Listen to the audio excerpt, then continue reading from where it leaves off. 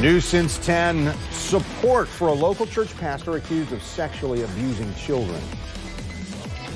As far as the allegations, they're ludicrous. I mean, the man's he's a teddy bear.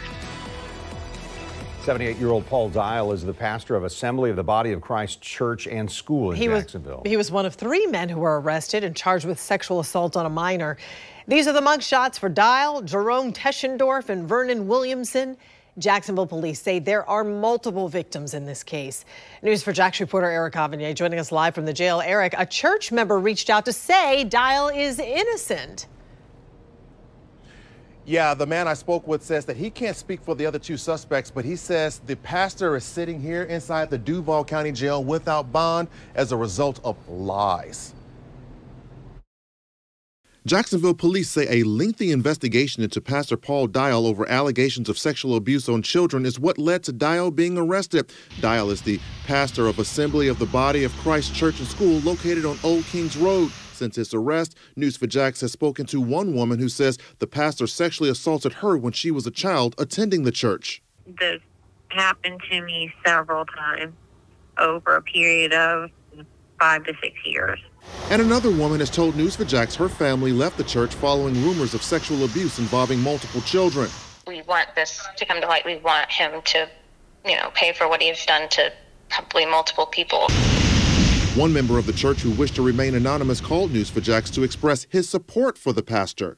He's a teddy bear. The kids love him. He's one of the most pure men that I've ever been around. But purity didn't sway a judge when Dial's attorney tried to convince the judge to offer her client a bond. His bond has already been set. Probable cause has already been found. A warrant has already been issued. And I don't see any reason to change that bond. The man I spoke with who supports the pastor says lies from multiple people have led to the pastor being arrested and vilified. So do you think he's set up? Absolutely. Without a doubt. 100%.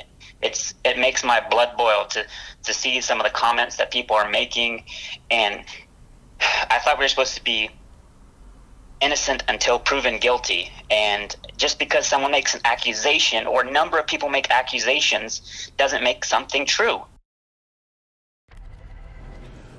Now, I did tonight speak with an attorney who was not associated with the case, who says that accusations can in fact lead to a probable cause to get an arrest warrant, but to convict someone still requires proof beyond a reasonable doubt. And we have to remember that at this juncture, it's still too early to tell if police have eyewitnesses or physical evidence that may have aided them in this investigation. Reporting live from outside the Duval County Jail, Eric Avanier, Channel 4, the local station.